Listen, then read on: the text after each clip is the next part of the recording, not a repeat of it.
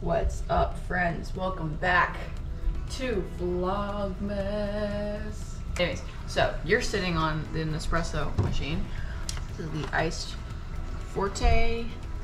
There's this one, which is the golden caramel barista creations one. And I will put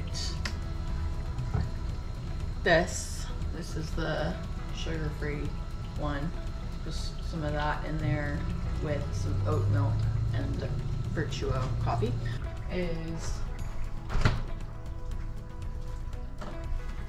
I'll do the cold brew coffee from Trader Joe's. I will do a blender bottle coffee where it's coffee and food all in one.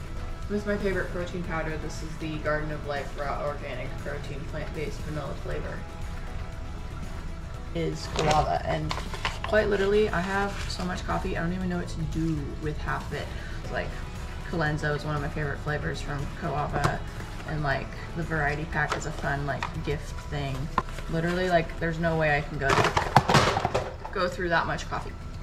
I was giggling to myself because this morning I'm actually making pour over, and I wanted to show you my pour over technique, which really just isn't a technique.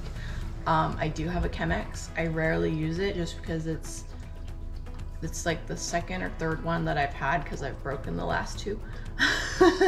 It's glass. It breaks, okay? But it's so funny because the coffee that I always reach for, no matter what other coffees I have, I will always reach for Dunkin'. Maybe it's the Northeastern girly in me, but this is just better. It's not even that it's better, it's just like homey. And then oat milk, light fluffy.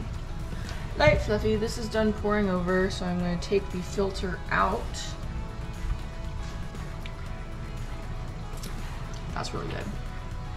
Yeah, that's positive. Cool.